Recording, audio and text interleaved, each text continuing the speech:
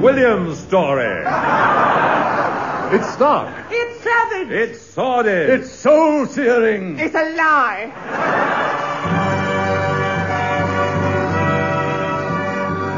Hello, me dearie-os.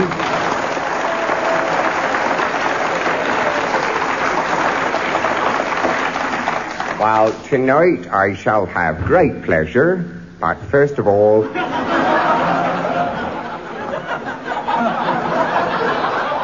I'd like to sing you a few songs. So anyway, this lover is under this tree, singing to his light o' love, and he tells her of his desires as follows. Will you still love me, Mary, when... He was hell on stage with me, because I was very frightened of him. I was very frightened. Kenneth was a demon with people that were frightened of him. No, but he was extremely well-mannered. Very well-mannered. He used to say, come in, go upstairs and read the lyric poets. I'm just launching a boil on Louis' bum. He didn't like being touched very much. He wasn't a great chap for touching. I mean, most actors kiss each other all the time, like footballers, don't we? All that filth, you see. Playing to the audience, quite simply, when I was speaking, he would suddenly put his tongue in my ear. I don't think it occurred to me for a moment that he fancied me. And I was a little bit frightened of him. I thought he was rather formidable. I think directors were probably a bit scared of him. I'd do anything the boy said. I mean, if he said go and lay down in the middle of Piccadilly Circus for half an hour, I would. Still, there's a box of kippers. The way I do tonight, my answer will still be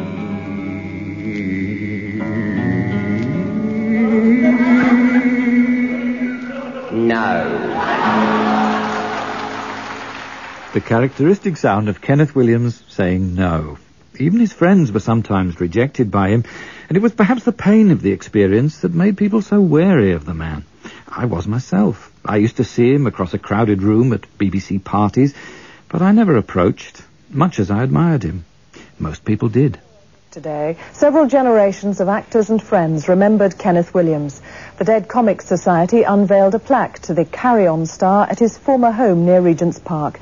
Not a pop star drawing the crowds in Camden today. Kenneth Charles Williams, born 1926 and died 1988, without ever having been quite at home in his skin, or so it seemed to the playwright Peter Nichols. He didn't have an expressive body. He tended to move with the face first. You know, the face was what came at you, and it was the face that he acted with. And, hold out his hand to you and incline his head to one side, and there would be this smiling, funny smiling face that wasn't quite a smiling face. The brain always seemed to be working in a different way from what the face was saying. He couldn't do two things at once. He couldn't answer the phone and talk to you. Something about coordination that he just couldn't do. Peter Rogers, producer of the Carry On films, for whom Kenneth Williams's best work was always verbal, never physical. When he's a doctor going round the ward, he does a wonderful throwaway on one occasion, passing the bed, saying, I think he said something like, and syringe his ears out while you're at it. He just throws it away. I don't think anybody really gets it, but I mean, it's there. He used to do wonderful Harley Street doctors. He used to do Coward beautifully. Never heard him do Olivier, but he could do almost anybody. He used to imitate me. Not that I think there's much to imitate, but he'd do it. The actor Richard Pearson. Everything Williams did vocally was imposing, even if it sometimes seemed much too big for his tiny frame. And Ken would do that great terrific laugh, like a horse, I used to say. You know, you'd hear him sometimes. You'd be in the theatre, you wouldn't know he was there, and suddenly you'd hear this that terrific noise he could make. And you wonder, but is it put on? You know, it probably was put on.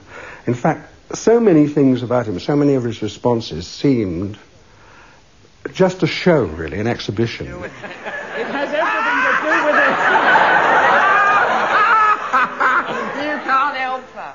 We went to see Hugh Paddock, who was on stage in a review. And throughout the whole of the first half, Williams was laughing that laugh of his, that rasping machine, which, to all intents and purposes, seemed forced, but it wasn't, you know. I don't know what it was. Anyway, it unnerved the people on the stage completely. And in the interval, the management actually asked Mr. Williams either to restrain himself or leave the theatre. Beyond our Ken scriptwriter, Eric Merriman. Williams's laugh may have been out of place in the stalls, but it was authentic enough as a clue to his upbringing in the St Pancras district of London, which he never really left. Charlie Williams, his dad, kept a barber shop in Marchmont Street. It's still a hairdresser's today. Nobody got on with Charlie Williams. He was a real old-fashioned Victorian bully. Kenneth's older sister, Pat, a witness to Kenneth's very early sense of what was appropriate for him. Dad would come home with his present, you see. Present for his son. Yeah, mate. And Ken would open his parcel, you see. A pair of boxing gloves. And he'd hold them out in each hand. What am I supposed to do with these? Put them on your bleeding fist and have a fight. Get in and fight your own battles. Don't rely on your sister. No, thank you. And he'd just drop them in my father's lap and walk out the room. And the old man would go mad. Oh, he'd go mad. And Ken used to just look at him with utter contempt. I knew he was going to be an actor. The young Kenneth's childhood refuge from the raucousness of Marchmont Street life was a realm of private fantasies he called Our Game, or OG. And Ken was every other voice. I was only ever me. And these stories he'd cook up. And they could be anything. Today we're going for a picnic. How are we? You can use the red MG today. And he would describe exactly where we were going, what we were going to have to eat, how long it was going to take to get there, who the other people at the picnic were, and home again. And he'd say, that was good, wasn't it? Yeah, I enjoyed that day out in the country, and I really felt as if I'd been in the country. Ridiculous. The years rolled by, and the plain, awkward boy grew up into a plain, awkward man. And a trainee in lithographic draftsmanship, a trade which he carried over into the Royal Engineers in 1944. But within a year or two, he'd wangled his way into combined services entertainments, whose members were young servicemen putting on shows for their fellow troops. Our Game, by now, had evolved into a curious set of impersonations, which were the stock in trade of Williams KC, acting sergeant, unpaid. Peter Nichols was in the same cast on the Far Eastern circuit. Ken always opened the show, and he used to do things like Betty Davis, and then he'd do an imitation of Betty Davis with all the hands going and the cigarettes and things, and then straight after that, without any pause at all for the audience to do anything, boo, cheer, whatever they were going to do, he would go into Nellie Wallace. I was walking late at night. They'd go into Nellie Wallace. Then he'd say, Felix Elmer. Felix Elmer? You can imagine all the troops. Feel who? They didn't know who Felix Elmer was from Adam. And they'd heard this above all, and to thine own self be true, and it must follow as the night the day, thou canst not then be false to any man. Here, I do the funny voice. He was completely formed. I mean, I imagine he must have come out of the womb doing those voices. He just seemed so complete, you know. And I don't think he developed or changed that much. In fact, in a sense, that's one of the things I found a little bit depressing about him. I didn't feel that he moved or expanded or changed. He just mined deeper and deeper that one thing he could do so well, and that marvellous fluency and that terrific voice. Yes, I use a sort of reverent kind of voice occasionally, and in rehearsals people say, you actually, when you begin to talk in this very serious fashion, weighing the words very carefully, indeed the whole visage alters with the reproduction of the vocal effect. People thought of him as all these many different voices, many different characters. There was no one person that... I mean, Kenneth Williams, just as a person, without all the voices, could be quite gloomy. Like Derek Nimmo, Kenneth could deploy a smoothed-out version of his voice, which he used, for example, to read his autobiography for issue on cassette. The most memorable aspect of the Guildford season was that Peter Eade, a new young London agent, came to watch my work. "Your consonants are overdone, and your vowels are too clipped," he told me. "There's a great danger in such mannered speech. The audience stops listening to what's being said and starts thinking about how it's being said. You'll have to watch it." I mean, it's like, would the real Kenneth Williams stand up? You know, I mean, he didn't know. He didn't know. But did he have a basic voice, and if so, what did it sound like? I suppose it could be nails and Cockney, I suppose, but no, you never got that at all, you know. He'd go into it very easily if he wanted to, you know. Someone said, "Hello, Kenny, all right, mates," you know, that sort of thing. Kenneth's friend and neighbour, Paul Richardson. It's interesting that in the most intimate of circumstances, he would still be using his vocal repertoire to the full. We know this from an answerphone tape preserved by Richardson from fairly late in Williams's life. Well, I used to be in the front row of the chorus, but then I got shoved up the back, as you know. And that led to this, well, I mean, I say war wound because, I mean, certainly it was incurred during the hostilities, or nusus bellum, as the judges, the learned in those Whigs might do. Oh, no, I saw one, or she had a sort of blue rinse touch-up in number 4 court in the Old Bay. Oh, I laughed. I said to that Denning, I said, "Honestly, darling," I said, "Oh, the laughs I heard, you know, in those courts. Oh, I can't tell you." The trouble with Kenny, if he was... he'd change characters in the middle of a sentence. So he might start as one character and finish up as some total anarchic figure at the end of the sentence. He was very strange. Yeah, I'm like a sort of mosquito, because I meander, I flit from one thing to the other, you see. It was one of the things that made him difficult to cast in the theatre. He was useful in rep. Anybody who could play that range of parts was bound to be. But what directors were not looking for was versatility within a single role, let alone the other disruptive aspects of Kenneth's approach. An actress who worked with him had this to say. "Oh, yes. Well, I certainly remember Kenneth. He was in our company for some time, and I must say that working with him, I learnt one very important thing. What was that? To lock my dressing room door, darling." That wasn't far from the truth. Betty Marsden, whose line that was, spoke from personal experience. I beat him to it, though, when we were together in Cinderella at the Colosseum. And I was playing the godmother. He was one of the ugly sisters, and he dressed in the dressing room next to me. And every day he'd get out there and he'd say, "Well, I've got it out. I've got it out. Come along and see it and grab hold of it with your hand. It's all right, it won't bite you." Well, we went on this night after night till one day I said, "All right, Kenneth, I'm coming out." And I went out and I chased him all up the corridor and grabbed him. I literally grabbed him. He didn't do it again. Oh, no, stop messing about. Those voices sometimes ran away with his life. Yet it was one of his abrupt changes of voice which originally had brought Kenneth Williams into the comedy world. It all came out of his first appearance in the West End in 1954. There was a phone call from an agent called Peter Eade, who said he's not going to mind, but you should go down to the Arts Theatre and see Shaw's St. Joan with Siobhan McKenna, and the chap playing the Dovefat's name is Kenneth Williams. And if he hasn't got comedy, I'll eat my hat. Dennis Mayne Wilson, one of the few BBC comedy producers to whom Kenneth Williams hadn't sent personal letters applying for work. He went to see St. Joan. In the last scene of the last act, the Dover has to age about 25 odd years. Kenneth Williams had done it his own way. There was no pause, no break, no turning back on audience and things. He just changed gear. Va! And at age 25 years, instanter, beautifully done.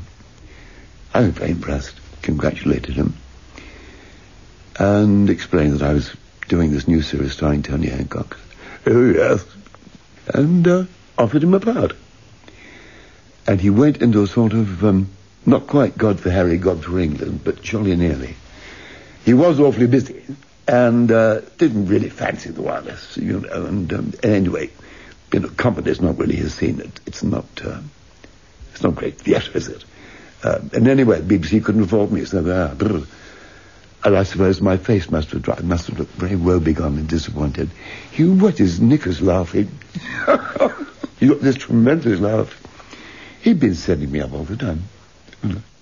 And thereafter I became a sort of character man for Hancock's Half Hour. The radio opportunity that finally made his voices famous. Good evening. But this strange need to disconcert people could even alarm old friends like Peter Nichols, who one night left his gloves in Kenneth's flat. And I went up to room 342, whatever it was, knocked on the door. Door opened about 2 inches. And Ken said, "Yes? What do you want?" I said, "Oh, Ken, I think I must have left my gloves here last night." "What are you doing coming here Saturday morning? What are you doing coming here on Saturday morning when I could have anyone here? I could be entertaining anyone here in my own room, and you're coming back on a Saturday morning, coming around here uninvited to try and push your way into my flat." "I don't want to push my way into your flat. Just give me my gloves and I'll go." "Oh, come on in," he said. "You know I've never got anybody here." Quite frightening, really. The frightening side of Williams somehow always had been bound up with his solitariness and the defence of his own territory. Ken would go charging up the stairs, get in his room and lock it. And the old man would be banging on the door, and Ken would suddenly turn on Gilbert and Sullivan. And the old man would be banging, and he'd just make the music go louder and louder. And I used to laugh at him. God, he's got some guts, that kid. Not many of his friends were invited into his living space. Among those who did get beyond the door were Sheila Hancock, and from the cast of his next radio hit, Beyond Our Ken, Bill Pertwee. We used to go round to one another's place to have a get-together before we started a series. And when we went up to Kenneth Williams' flat above Baker Street Station, we'd arranged to get there at 11, and knocked on the door, and it was about 5 to 11. And Ken answered, "Morning, Ken." And William said, "Go away. It's only 5 to 11. You're too early. Go away. I'm listening to the radio." And wouldn't let us in till 11 o'clock. And then he only had cushions on the floor, you know, things like that to sit on. And he wouldn't let anybody use his toilet, you know, any stranger or anything like that. You had to go down to the Baker Street Station, use the gents.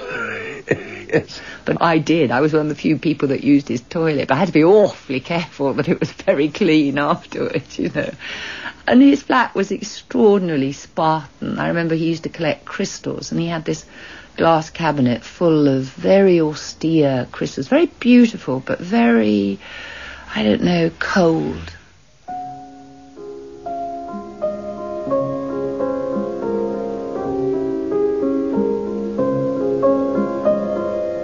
And his musical tastes were very kind of ethereal and pure.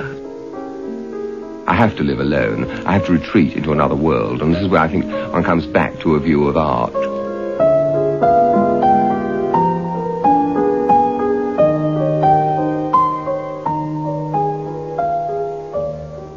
And there was never anything there, you know, the milk, bread, and he got a loaf of Hovis in, I remember, when I went with him. But then bread knife looked as if it had never been used. You know, it was stripped for action. A real bachelor flat. Many bachelors in such circumstances have sexual action in mind, but Kenneth Williams rarely did.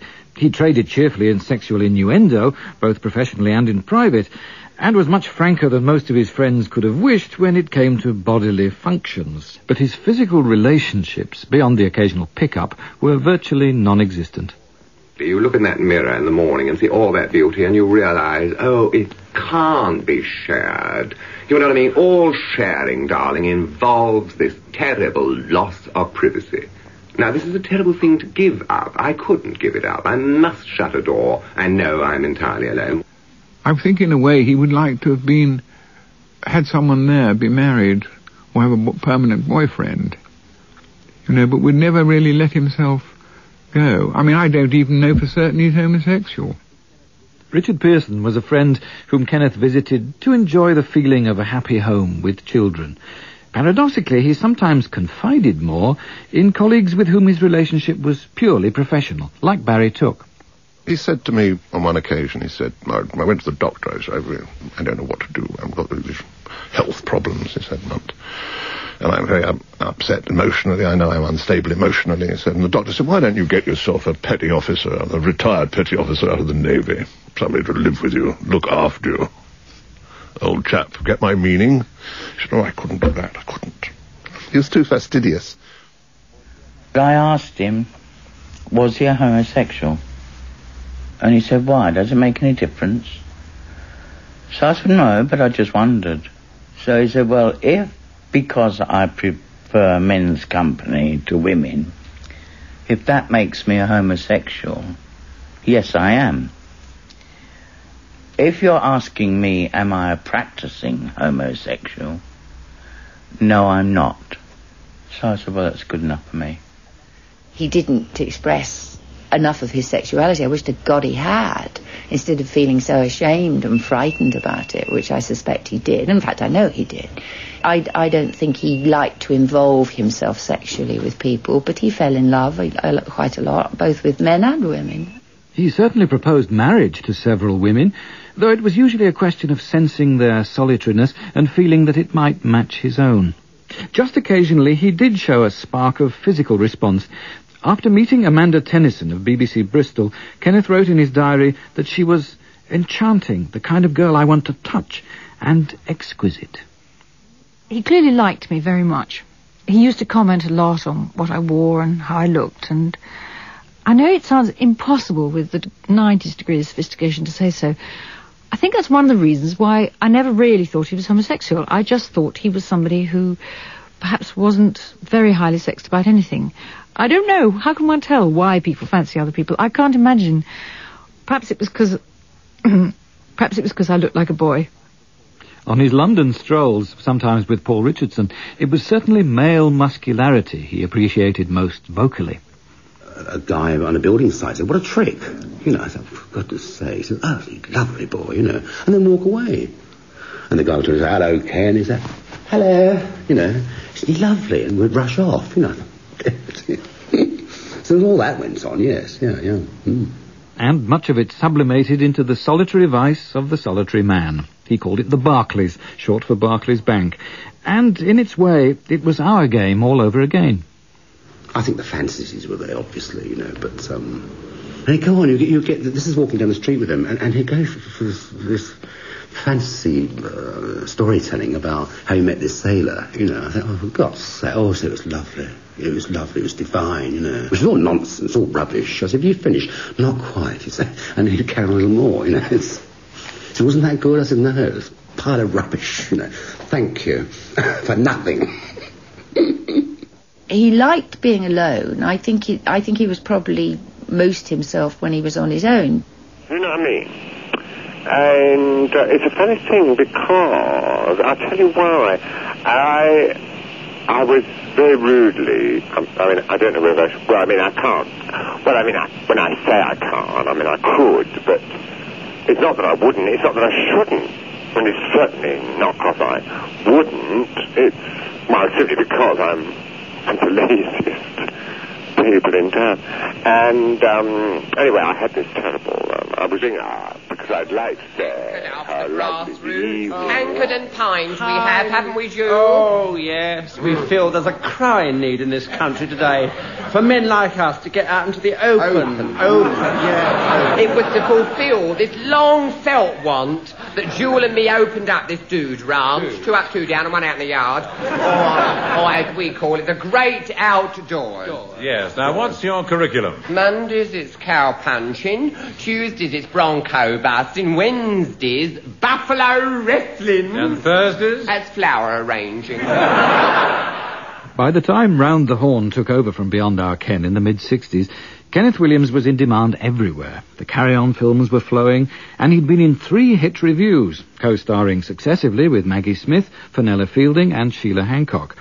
In spite of his known misbehaviour in the theatre, Kenneth Williams had such strong thoughts and feelings about stagecraft that his authority made itself felt even in straight plays. The Peter Shaffer double bill, The Private Ear and The Public Eye, which reunited him with Maggie Smith, also brought him a happy partnership with Richard Pearson. I learnt a lot from him. Kenneth knew exactly how to orchestrate the thing. You know how you can easily play to get every possible laugh out of something?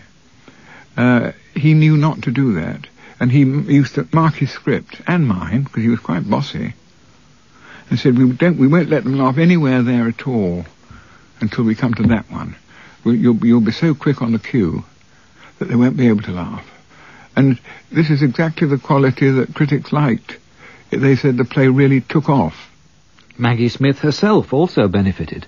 I think she said openly that she learned an awful lot from Kenneth. Your people always say, well, isn't she marvellous how she can say that line? No one ever gets a laugh. I wish she could learn that from him. And you see, when we did that play, he was above her in the billing. He was the draw. Kenneth had become a star. Everywhere you went, there was Williams. We used to go around the theatre at night just to see his name up in lights. A part of his temperament had always been prepared for this eminence. I'm a hill in a very flat country. There are some fine things in life, and I happen to be one of them. And consequently, I've done rather well at it. Performance, especially if it went badly, sometimes unlocked an anger that was not just disproportionate to the situation, but could involve anyone who got in his way. Listen to one of Paul Richardson's answer phone tapes. I did that just a minute yesterday. Oh, it was awful. Some dreadful man came up onto the stage after and said, do you fulfill the strictures of Lord Reith, who said that everything should be for the greater glory of Christianity? I said, oh, shut up. I said, people like you wear me out. And he said, bless you, my son, God's bless. I said, don't give me that crap. I don't want to hear it. And then he came up afterwards when I was getting Lou up the stairs, because she takes her time, as you can imagine. All right, I will pray for you. So don't bother, as your presence here today has been embarrassing. You cause nothing but vexation, like so many of your religious friends, as you result eventually in the Spanish Inquisition, the persecution of homosexuals. That's disgraceful, he said. He said, in the Bible, sodomy, Sodom and Gomorrah were destroyed. I said, you have no evidence as to what went on in Sodom or Gomorrah. I can't discuss. I said, no, of course you can't. Jack, sir. And then I swept. I was so angry. I was really wild. He did seem to become more intolerant as he aged. And even when he was probably only protecting himself from embarrassment, his bluff Londoner persona sometimes seemed inappropriate. My mother, very sadly, it's another line on him in a way. My mother very sadly had to have a double amputation latterly, so she was in a wheelchair. And she was very taken with Kenneth. But to see him giving his number one performance for my mother, but overdoing it, he wanted to show that he wasn't going to be over-sympathetic to her. He said, oh, you're all tarted up today, aren't you, dear? You know, that sort of thing, which you wouldn't normally say to someone you met without any legs for the first time, would you? He was seldom happy with strangers, and one thing he never resolved was his need for both privacy and attention in public places. Fascinating. Yes, I am rather, aren't I? You know, we used to go down to the Cardoma in Piccadilly, and he used to say, coming for a poached, you know. Mince on toast was what he really liked. He had very plebeian taste, it seemed to me, and yet he went to all the grand restaurants. But he was a funny mixture of wanting a screen round the table, and not always very nice to fans who came up to him. But other times, if they were there, he wanted the whole room to be listening, which they always did, because he was easily the best raconteur I've ever come across. No. Yes! But he'd come here for dinner and hold court, really. And one would have, say, people like, say, Peter Rawlinson, who was Attorney General, people with fine minds, and Kenny would outmaneuver people, really, in conversation. I mean, because he always had the weapon of putting in something rather shocking. There was an old Marchioness sitting here one day, and he said, I was tipping on a plane, he said, I dropped gin all on me cock. Have you had gin on your cock? No, you haven't got a cock, have you? No. And then he suddenly turned on to a really quite, some grave political problem or something in the next sentence. One simply had to accept that Kenneth was going to expose his genital fixation at every opportunity. On the Carry-On set at Pinewood, the fates conspired to encourage him, as Peter Rogers saw. On one occasion, and I think it was on Carry On Regardless, he was, for some unknown reason, he fell down the back of the flat of the set and grazed himself in an unmentionable part of his body. So we took him along to medical. And in medical at that time, there was a sister who you could have cast in a Hammer film. And he was gone for so long that Gerald and I went down to the medical, thought, where the hell is he? He was lying on this bed, and she was slapping some salve on his penis, and he was thoroughly enjoying himself. He could have stayed there all the afternoon. Oh, they give you everything, the massage, all over. Oh. I never found any vulgarity offensive with Ken. I mean, that was the thing, that he could do it in such a way that it never was. I mean, it was just a marvellous purging of all things that we know we all think and feel. And also when he was rude about people, he could be viciously rude about somebody, and it was usually somebody that you felt exactly the same thing. But the wonderful thing about Kenneth was he said it, you know, and you thought, oh, good, that's exactly what I think. But I'm too polite and I want to be loved too much to say it, you know. I got undressed, and I was getting to bed, knock, knock. I went to the door in my pyjamas. The manager stood there. I thought you'd like a glass of champagne. I thought, oh, thank you. Oh, silly sod. 12 o'clock at night. I tried to down the sink.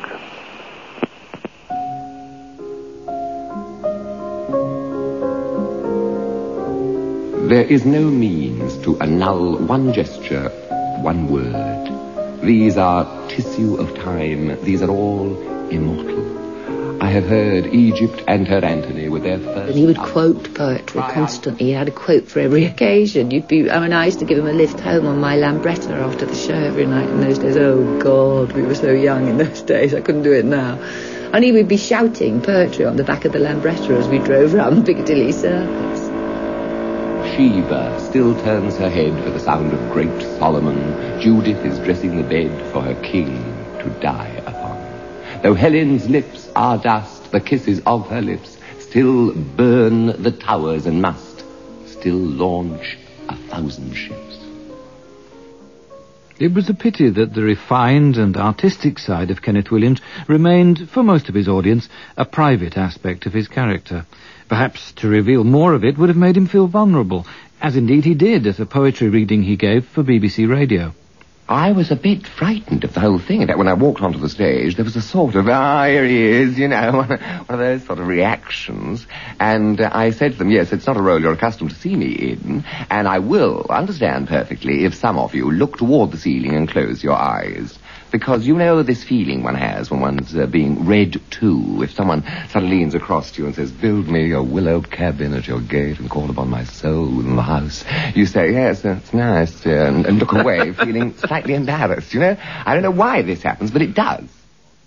He was very self-critical, oddly enough, which people, you know, and I remember him saying that he said, I'll never really be a good actor because I won't expose myself. I suppose that should be rephrased, but you know what I mean. He didn't want the audience to see Kenneth Williams. He liked to hide behind those characters. And he hid not only behind characters, but behind his knowledge, particularly of history and of poetry, but also of music and painting. The only fragmentary opportunities he got to parade this shell of expertise came in the rough and tumble of the Just a Minute programme. He said rhododendrons, and I corrected him and said rhododendra. And he then sulked for the whole of the programme, and hardly said another word, because I'd not exposed an Achilles heel exactly, but it was something which he felt badly about. I was very aware that he really wanted to be an intellectual, that he really, really wanted to do terribly well in these programmes, not just because he wanted to win, but because the learning that was involved in it was important to him, the breadth of culture was important to him. It really mattered to him to be able to recognise Jane Austen and Saint-Simon and Dickens, and I don't think he had a lot of insight into what he was reading. He didn't come up with intellectual responses to what he'd read in a way that surprised you or took your knowledge on further, like some people did.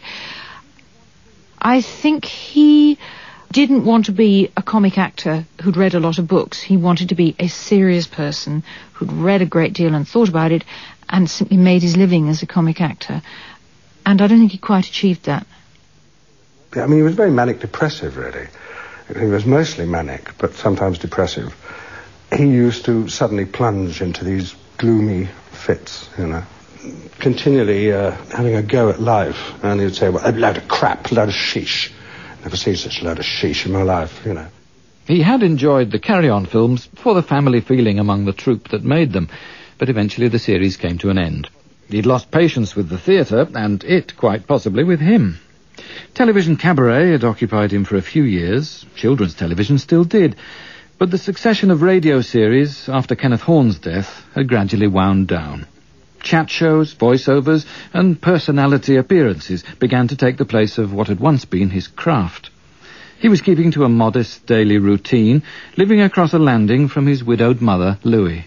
He used to have his luncheon there with Louis, you know, and then he used to go back in the evening to watch the 6 o'clock news on television, and stay with Louis till about 9:30 when he'd go into his own flat, write up his diary and go to bed. And up very early in the morning the next day. I mean, he would cross Great Portland Street tube station and get a paper at sort of ridiculous, like 5:45 in the morning. I was very proud that he'd done the Telegraph crossword within, 20 minutes. I was walking along in Camden Town somewhere. I was looking rather old, I think, and I looked over the other side of the road and I thought, well, there's a funny old man over there with a cap on a Burberry Mac, looking just like me. And as we drew near, I saw it was Ken. Sometimes, when I've been alone too long, I think I hear you say my name again, softly as snowflakes on a window pane. And hope, a lunatic that should have died, careers about my heart in song, setting a blaze of candles there to guide your way to me. I wait. Ah, surely so your footsteps sounded on the attic stair. The very silence sings that you are there, secretly smiling that I should delay. Quickly, I turn my head in case you go. And there's the moonlight, dead as yesterday. He kept on thinking about death.